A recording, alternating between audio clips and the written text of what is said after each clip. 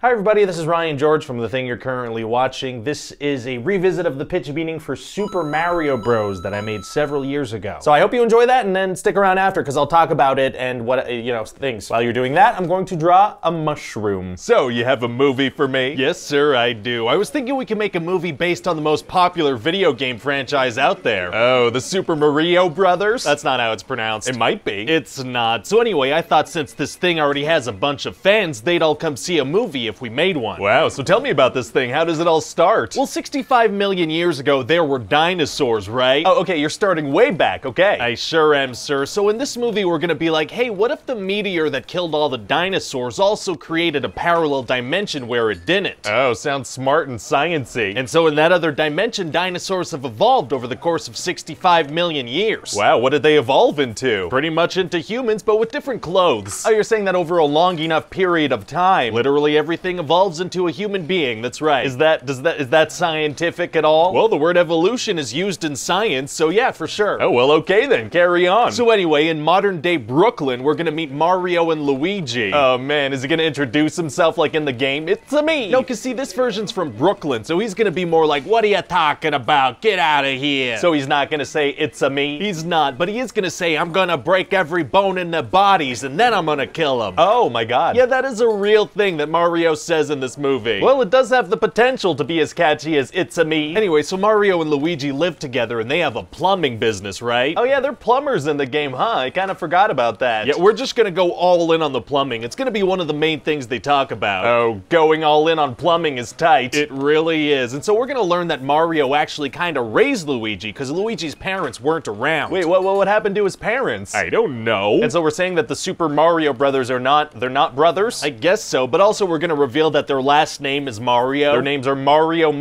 and Luigi Mario? That's what we're going with. Well, okay then. So we're gonna meet this girl Daisy who's being stalked by these two bad guys, Iggy and Spike, and we're gonna learn that they're from the bad dimension. That can't be good. And so Daisy develops like a romantic thing with Luigi, but then she gets kidnapped through this portal to Dino Hatton. Dino Hatton? Yeah, it's like Manhattan, but in the Dino dimension. Oh, so it's Dino Hatton instead of Manhattan? That's right, because I assume that the man in Manhattan is to specify what species lives there. You know, I actually read that it's derived from a Native American language and it means island of many hills. No, I'm pretty sure it's the word man with Hatton slapped on the end. Hatton meaning... I don't know. For some reason, I'm convinced. So it's basically New York down there also, like there's a Statue of Liberty. So history unfolded exactly the same, like Dino France gave a gift to Dino US? Yeah, sure, I don't care. So anyway, Mario and Luigi go into this portal too. And all they have to work off of is this little rock necklace that they got off of Daisy when she was going through. Wow, wow, wow, wow. So they end up in this weird city and it's ruled by President Koopa. Kind of like King Koopa, like Bowser? Yeah, exactly like Bowser, except, you know, not like Bowser at all. Oh, okay. And Koopa's whole thing is that he wants that little rock necklace I mentioned. Because that's a little piece of the meteorite, and for some reason that'll merge our dimensions together. Why does he want that? Because he wants to live in our dimension. Can he just...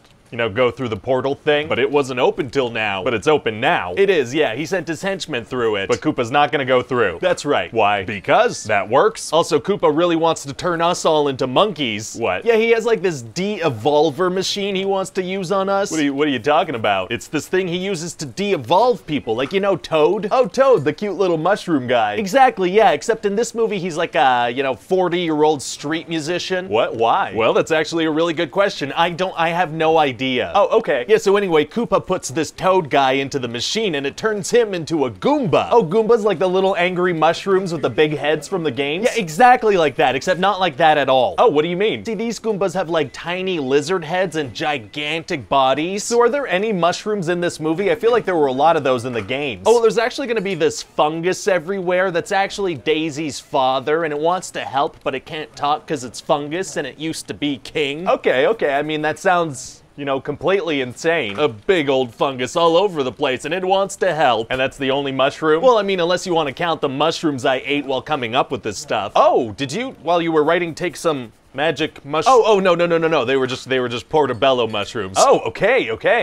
Yeah, no. You thought that I took. Yeah, no, I thought that. Yeah, no, I didn't. Okay, yeah, no, okay. Yeah, no, that would have completely messed with my acid trip. Oh my god. So anyway, Mario and Luigi are gonna run around this city trying to escape the Goombas and trying to get this necklace back. Wait, what happened to the necklace? This big angry woman, Big Bertha, stole it. Big Bertha? Yeah, she's kind of a reference to that big red fish from Super Mario. I don't know, I don't care. Well, is it gonna be hard for them to get it back from her? Actually, it's gonna be super easy. Barely an inconvenience. Oh, really? Yeah, see, Mario dances with her at a nightclub and shoves his face into her cleavage, and he manages to get it back. Very child appropriate. Yeah. And what's Koopa up to this whole time? Oh, well, he's gonna try to get intimate with Daisy. Oh, no. Yeah, he's gonna tell her, you know what they say about little girls, don't you? They never forget the first time they were kissed by a lizard. I am just so very horrified. And so eventually Mario's gonna go save his girlfriend. Wait, what? His girlfriend? Princess Peach? No, just some girl from Brooklyn. It turns out she was kidnapped too. Okay. And then Luigi is gonna save Daisy, and they're gonna shoot Koopa with a de-evolver gun, which turns him into a dinosaur, and then into like a slimy goo. Into slimy goo? Yeah, because maybe dinosaurs were slime before they were dinosaurs. I don't care. Well, okay then. And so then Mario and Luigi go back home, and Daisy stays behind. How come? Because she wants to reconnect with her dad. He's not a fungus anymore. He's human. How did that happen? I don't know. It just happened when they killed President Koopa. How? Oh my god. I don't care. I don't care. Okay, alright. And so then at the end, Daisy's gonna bust into their apartment and be like, I need your help. Come on, let's go. What? Well, we're probably gonna make a sequel. I mean, we don't even know if people are gonna like a movie based on a video game. Well, these video game franchises have built-in audiences. We have to keep trying even if it doesn't work on this one. I just feel like maybe people will realize that it's a cash grab. Let's just try it out. Let's give it a shot. Okay. For a few decades. What?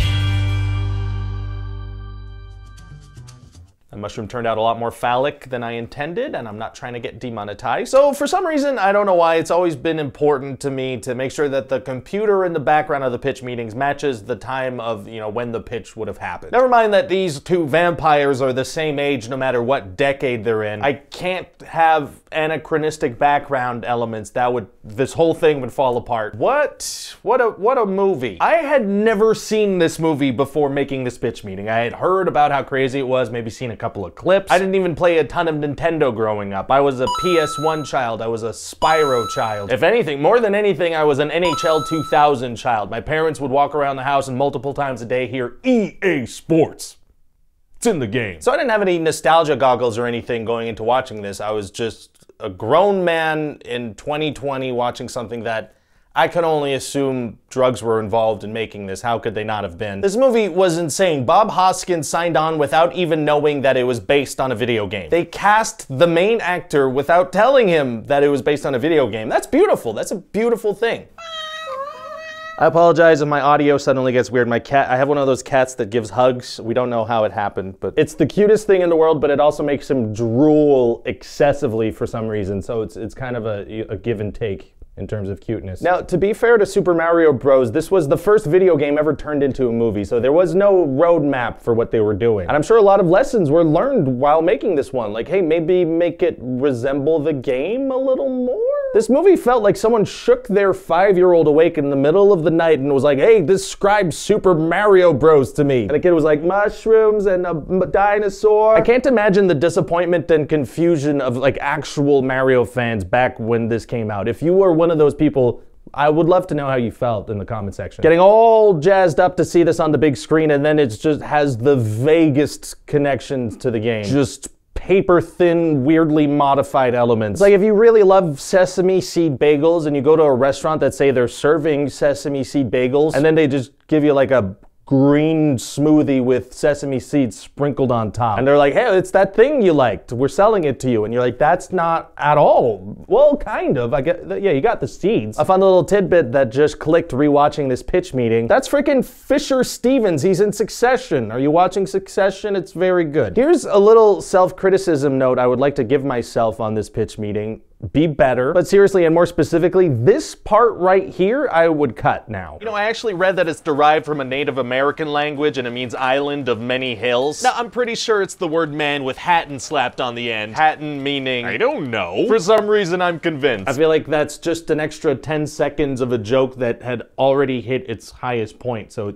I could have just cut that. All that 10 seconds does is show that I had Googled what Manhattan actually means, but the viewer already knows that the man in Manhattan isn't there because men live there, and I already made the joke, so it's like, it's not a deal breaker, it's not awful, it's just unnecessary, and I would cut that. I would just trim that fat. It was just a reiteration of the joke in a less funny way. Question time. With probably clearer audio now. Sorry about my cat, Eddie Redmayne. So very kind words, and then maybe a kind of depressing meta question, but has doing pitch meetings adjusted your enjoyment of movies as a whole? Yeah, I mean, it's definitely affected my movie-going experience because I don't have a lot of time to go see movies, so when I'm seeing a movie, it's usually because I'm gonna try to make a pitch meeting about it. But I do still watch movies, I do still enjoy movies, but I certainly do see myself, you know, looking for plot inconsistencies. I kind of like find myself enjoying more like indie-focused movies because there's not so much studio input, which is usually the source of a lot of things that, you know, go wrong with movies. Now, I'm never gonna get hired by a studio. I also, like, for enjoyment, I tend to also watch things that just let me turn my brain off completely. Like, my fiance and I just finished watching Love Island Australia, which is